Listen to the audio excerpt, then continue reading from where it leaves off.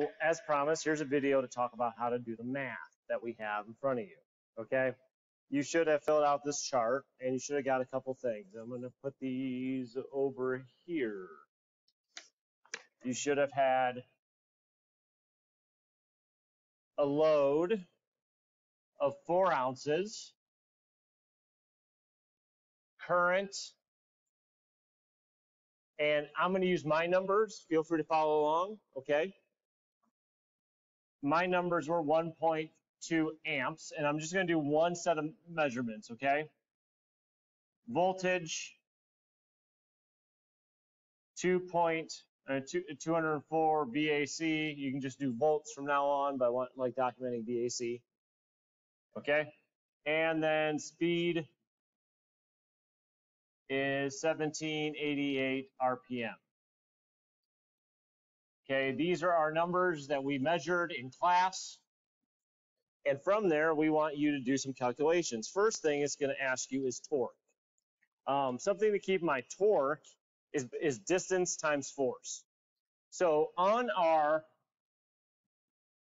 little spindle here, we have a 3-inch diameter, if you can see me, and we have a force pulling up on this thing of 4 ounces. Okay? So that's 4 ounces. But again, this whole thing went across the whole diameter. So let's just say that this is a 6-inch moment arm, because we have 3 inches on the side here, 3 inches on the side with the same 4 ounces. Because technically, 2 ounces will be 2 ounces will pull up this way, 2 ounces will pull up this way for a total of 4. So if we add things together, what this basically looks like is 6 inches with a 4-inch force for torque. Okay? If you're a mechanical engineer, don't beat me up on that, but that's my understanding of things. I did take a semester of statics at some point in my day, but I'm a chemical engineer, so cut me some slack. So if I multiply this 6 by 4, I should get a torque of 24 inch ounces.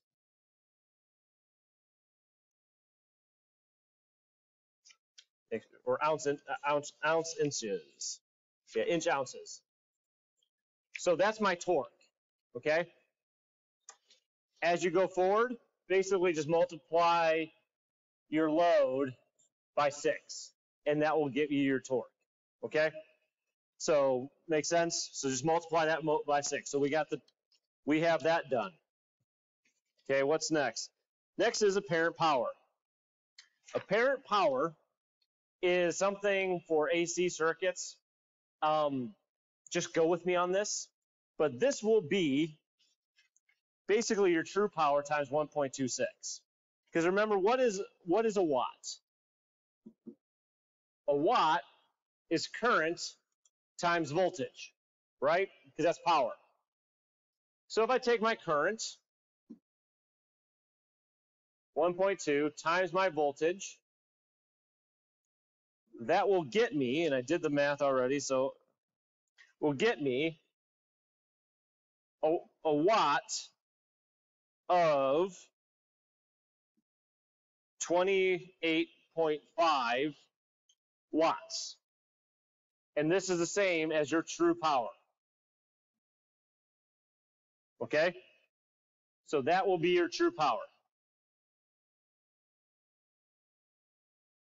If I take this number here and multiply it by, so take your true power, your wattage, and multiply that by, so your watts times 1.73, that will get me my VA, or my apparent power. So if I multiply this two together, so I multiply this 28.5 times a 1.23, that should get me, as I look at my math, 395.3 VA. And this is my apparent power.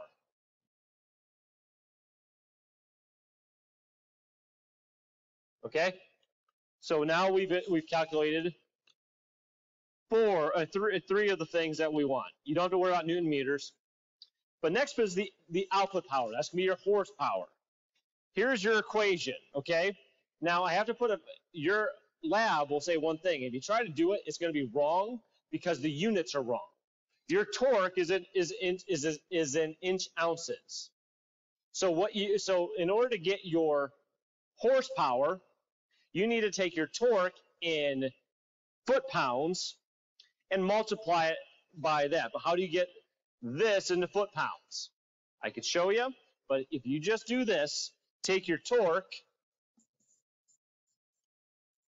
divide it by 192, multiply that whole thing by your RPM, and then divide it by 52.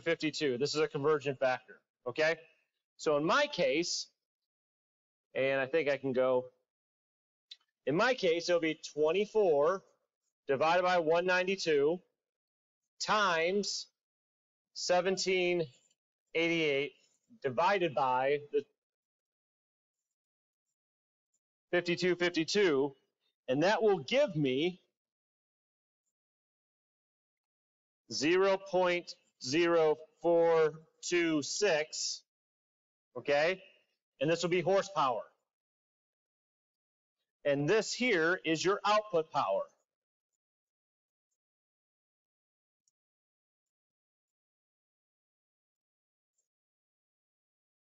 Are you tracking with me so far? Okay? So we have my output power here. We have my torque here. So we have my torque. We have my output power. We have my true power. We have my apparent power. So the last thing we need is our efficiency. And that will be the horsepower, your horsepower, times a conversion factor to turn this into watts, which that number is 0.5 divided by your actual output power, or your true power, sorry. Make sure. Yeah, your true power. So in here, your true power. So your watts, what you calculated right here. Okay? True power. And if I plug all that in, I do 0.46 times 745.7 divided by, let me multiply that by 100. Sorry, the whole thing by 100. 285 times 100, and that will give me a efficiency of, where's my math at? 13.9%. So if I was filling in the chart, the numbers would look like this. So if you fill in this chart, that looks like this, here, going down, the load is 4, the torque would be 24, the apparent power, 395, and I would do maybe inch ounces, 395.3 VA. Make sure you put your units in if you can, but if you can't, I understand. Your apparent power, 20. This would be the first one. Here, your first math might be different based upon your numbers. These are about my numbers. My output power would be, you don't have to do the kilowatts, okay? And the efficiency is 13.9%. That is how you do your math.